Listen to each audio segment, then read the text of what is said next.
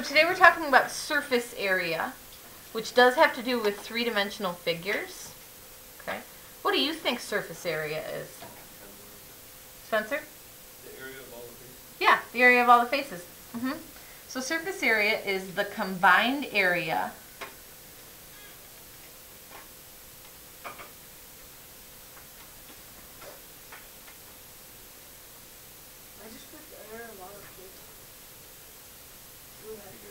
of all the faces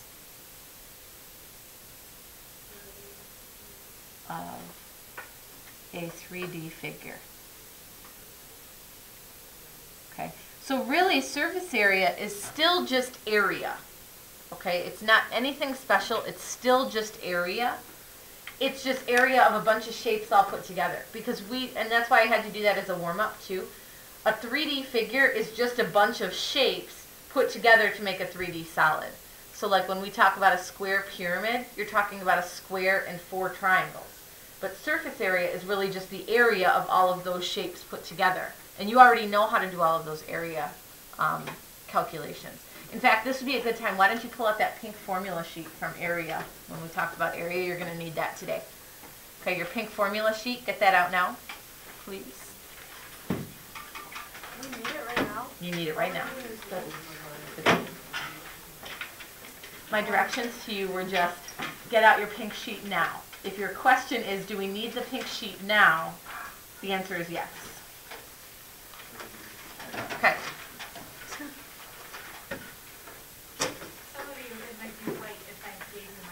Oh. Oh yeah, I have the white one. If you'd rather work off of the white one.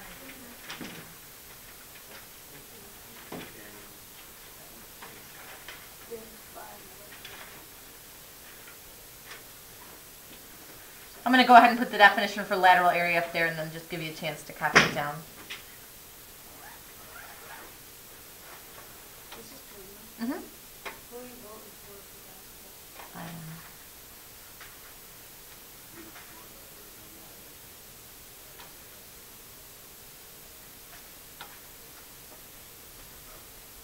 Okay. Lateral area is very similar to surface area. But remember how we always talk about the shapes around the sides and then the bases sort of separate? Lateral area is the shapes around the sides without including the bases. So if I'm looking at a prism, for example, the surface area would be the area of all of these rectangles plus the area of the hexagons. It would be like the area that you would have to cover if you were going to paint this. The lateral area would just be around the outside without including the bases, without including the 2 hexagons. Okay? So lateral area is the area of the faces around the sides. That's what lateral means, is the sides. So you're not including the bases. Does that make sense? Okay, the difference between those two things? So here's why I had you take out that formula sheet. If the solid figure has polygons for sides or circles, remember polygon is just a fancy name for shapes. All you have to do to find the surface area is take the figure apart into whatever shapes it is and then find the area of all of those shapes. Okay? This works for prisms.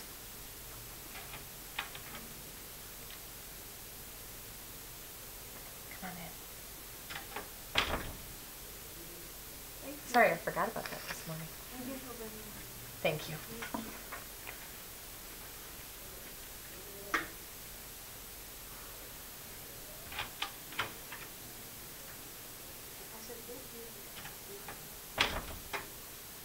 Okay, prisms, cylinders, and pyramids is what we're focusing on today because those are your shapes that can be taken apart into other shapes.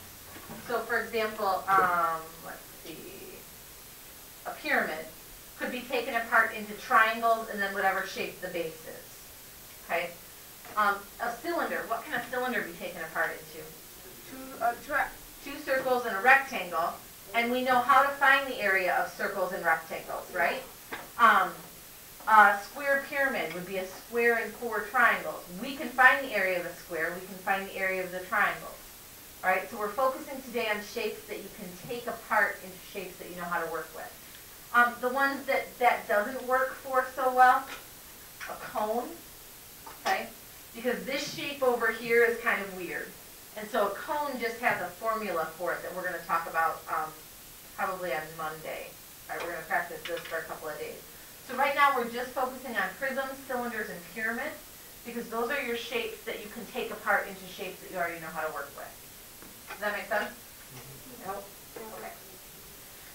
So let's do some examples. And what I'm showing you here is what I'm going to want to see on your homework tonight. Your homework tonight is very short, but what I show here is exactly what must be written on your homework paper tonight. Okay, Darian? For the examples, are we doing lateral or surface? We're going to do both. Okay? Yeah, the examples, I'm going to show you how to do lateral area and surface area. So, Is it easy? it is. It is.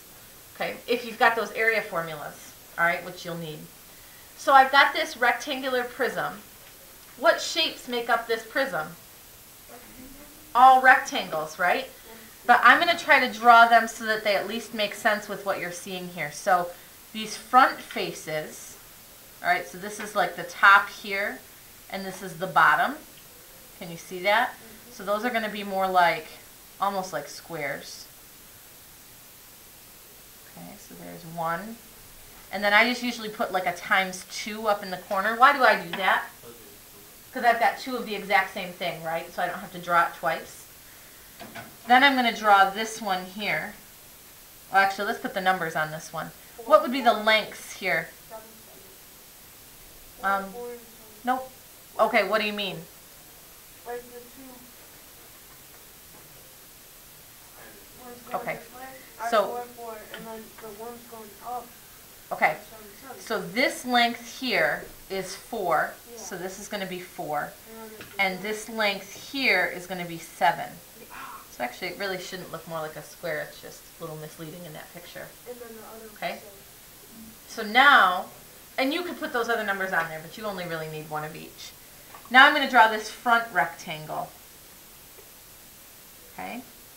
So here's the front rectangle. What lengths go on those? Isn't it times Okay, so we've got 4 again along the bottom. And, no, not 7. What's up the side here? That's 5. Yep, and I've got 2 of those as well, right? Does that make sense? Which rectangles am I missing? Because that covered the front and the back. Which rectangle am I missing? 4? Side. The sides, right? So this rectangle, I guess I should be using some different color markers. She said do exactly. Deep breath. Deep breath. She said Yes, do you should be writing this down. exactly what she said. Okay, Darian, I don't need your help. This rectangle here is the one that we're missing so far. And so that's going to be what along the bottom for that pink rectangle? 7. 7. And 5 up the side. And I also have 2 of those, right? Yep. Okay, so let's find our areas. How would I get the area of this first rectangle? Please don't blurt it out. Please don't blurt it out. Area of that first rectangle, what would I do? Paulina, what would I do to get the area of that first rectangle? 4 times 7, yeah? Which is 28. And then I've got 2 of those, right? So 28 times 2 is equal to 56. Okay. Area of this rectangle. Rebecca, how do I get area of this rectangle? 4 times 5, yep. Which is 20, and I have 2 of those as well, right? So 20 times 2 is 40. And then this last rectangle, what do I do for that? Ian, what do I do for that last rectangle? Thank you. 7 times 5. which is 35. Do I have 2 of those as well? Okay, so 35 times 2 is 70. If I'm looking for surface area, that means I'm looking for the area of everything. So I want to combine all of these areas together. So for surface area, I would do 56 plus 40 plus 70. It's going to be 166, I believe. 166, yes. Thank you. And now, what do you think your units are for this, Rebecca? Okay, yes, because you're still measuring area. Okay, so surface area is still square inches. Okay, or square whatever. Because it's just like finding area. It's just finding area of a bunch of shapes at the same time. All right. Oh, Alexis? So if you wanted to just take out, if you just wanted a lateral area, wouldn't you just take out the 2 spaces on it? Yeah, and that's what we're going to do next. So lateral area is almost all of the faces added together, except you leave out the bases. Now with a rectangular prism, it's hard to tell what the bases are because everything is rectangles. But I would just always assume that it's the top and the bottom. So which one of these represented the top and the bottom of that prism? Will? The 4 times 7, yeah. This rectangle right here is what we want to take out for lateral area, and that's this one. Okay? So if I want lateral area, I'm not going to include that. I'm going to just do these two. Mm-hmm. Is the lateral area ever going to be bigger than the surface area? No. Why not? Yeah, because you're not including part of it. All right, so that's how you would do lateral area. Questions on that? No, you did something wrong. Exactly. You do. All right, let's do a couple more.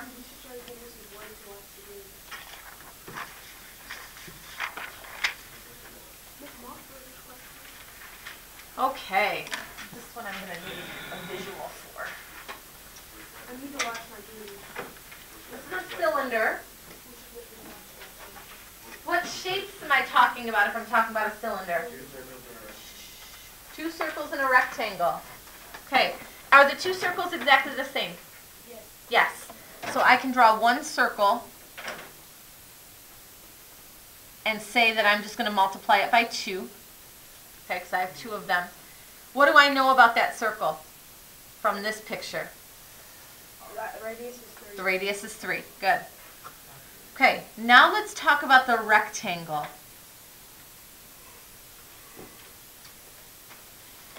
What measurement do I know on the rectangle? Okay, this height is 6. So this is 6. Now I want you to think, don't speak. Think for a minute what this length would be. Think for a minute.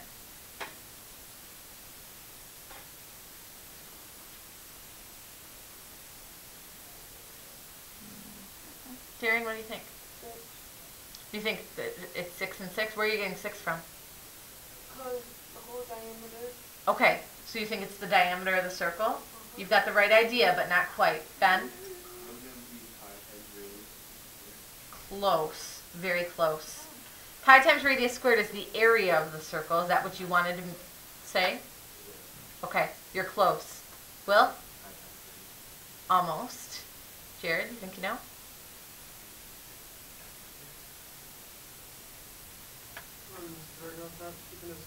Ben? Close. Close. Okay, so take a look at this. All right, the length of that rectangle. Now, one of our guesses was that that's just equal to the diameter of the circle. Is the length of that rectangle? I don't have hands to do that. Is the length of the rectangle equal to the length across the circle? No. Okay. What happens to this rectangle? Where does it go in terms of the circle? It goes around. What do we call that when you do the distance around the circle? Oh! Circumference. How do you find circumference? In? Oh! Okay, so 2 times pi times radius or pi times diameter. So in a cylinder, when you're doing this with the net, let's see, I'm going to have to zoom that out quite a bit to be able to see that. Okay, when you're looking at the net of a cylinder, this length here is always going to wrap around the circle, and so this length is always going to be equal to whatever the circumference of the circle is. You're going to want to keep that in mind for any time you're working with one of these cylinder problems, is that you do have to find the circumference of the circle. This is true. Yep. I knew that. I just don't know. Okay. It's so easy. So 2 times pi times radius, which in this problem would be 2 times pi times, the radius is 3, which is going to come out to be about 18.8. That's the length of the rectangle this way, because that length is going to be the same as the length around the outside of the circle. Okay, does that make sense for a cylinder? So now, how do I do area of a circle? Area of a circle. Luke, do you know? No, I do not. I know. Do you have your pink sheet out? No, ma'am. Okay, I'm helping. should be. I'm Are you helping. drawing? Darian, you going to help? I'm drawing. How do you do area of a circle? Pi times r radius squared. Okay. is 3. So for this circle, I'm going to do pi times 3 squared, which is going to be 28.27. Okay.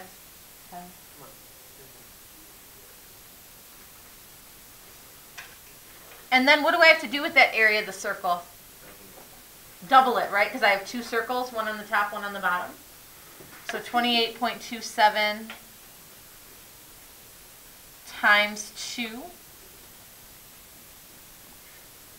It's going to be 56.6 about.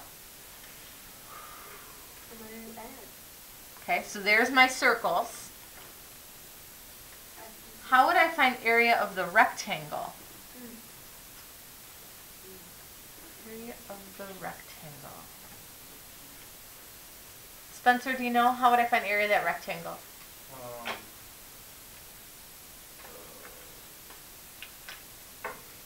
6 times 18.8. Yep. So 6 here, 18.8 here. I know there's a lot of stuff going on up here, but Yeah, I said to read that. yeah, ultimately this is the length of that side. So 6 times 18.8. Do I need to double this one? Nope, because I only have one of them. And I get 112.6. Or sorry, 112.8.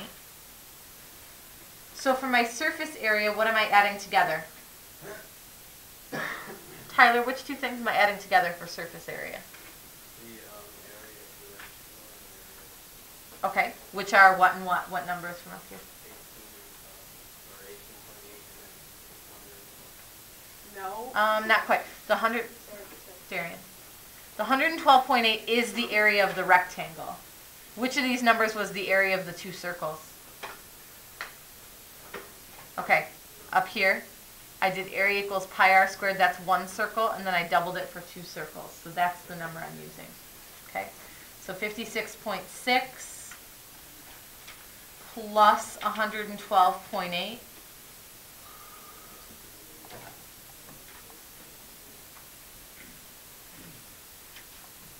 I end up with 169.4. And that would just be, I didn't give units here, so it would be square units. Now let me ask you this. What is the lateral area of this cylinder? Good, because the lateral area is just the rectangle, right? All right, if you're doing lateral area, you're not including the 2 circles, so it's just the rectangle. We have just the rectangle right here, the 112.8. So lateral area is just 112.8 units squared. If you wanted to find lateral area first and then just add the bases onto that, you could always do that too. Okay. Questions on that one? Ready to move on to our last one?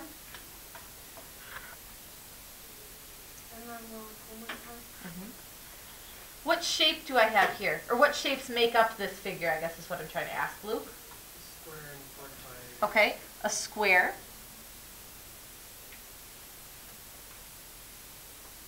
What measurements go on the square? measurements go on the square? Alex, which measurements? 35. Okay, on both sides, right? Because it's a square. So 25 by 25. Do I only have one square? Yeah. Yeah. Okay. And then I also have triangles. You're right. I do have 4 of them. Okay. Which actually makes it easy. I can just find one triangle and then multiply it by 4. All right. What length goes on the bottom of the triangle? Go ahead, 25. And then what other measurement do I know on the triangle? Karen, go ahead. 32 is the what? Height. Okay, so this going straight up and down is 32. All right, how do I find area of the square? Ryan, how do I find area of a square? U times 25 by 25. Mm-hmm. Yep, 25 times 25 is 625. So there's my area of the square. How do I find area of a triangle? Heard it from a few places. Base times height divided by 2. Or 1/2 base times height. So I'm going to do 25 times 32 divided by 2. Whoops. No.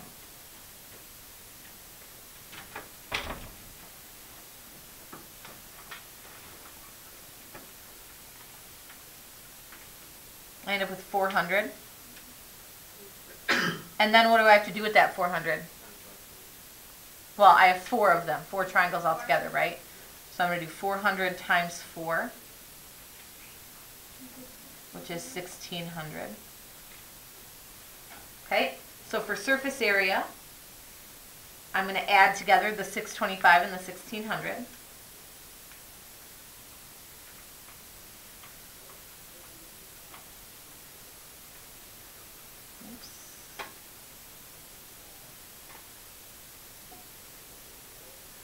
It's 2,225 square feet. Which one of these is lateral area? Or what do I do for lateral area? Will? Yeah, lateral area would just be the triangles, right? Not including the square. So basically I just take this out and I'm left with just the 1,600. Okay, so lateral area is just 1,600 square feet. Questions on that? So really this is the same as what we were doing before, okay, where we were finding area of all those shapes. It's just a matter of looking at a 3D figure and saying what shapes are in there and deciding which ones to add together. Okay? Homework today.